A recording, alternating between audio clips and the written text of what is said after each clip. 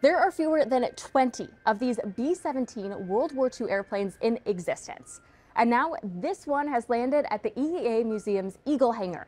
I'm Margaret Cahill in Oshkosh with more on what about this plane has aviation enthusiasts so excited.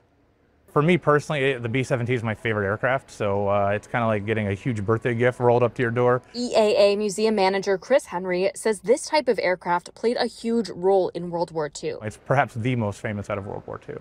EAA Communications Director Dick Kapinski says the plane was built in 1944, and it was one of about 12,000 built. It was a fire bomber, it was a mapping airplane, so there were a lot of things done. Now, it's one of fewer than 20. Kapinski says the plane needs maintenance before it can fly again. Some of the challenges, of course, are financial. You're probably looking at a 7-figure project here by the time you're done. But instead of leaving it in a maintenance hangar, EAA brought it to the Eagle Hangar, which is open to the public.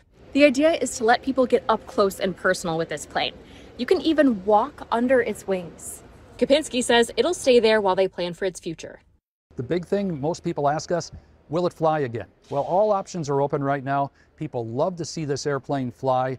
So if there's a way to put it in the air again someday, we'll certainly do that. The public can check out this airplane in the Eagle Hangar starting Friday, and it'll be available to view during AirVenture. In Oshkosh, I'm Margaret Cahill, NBC 26.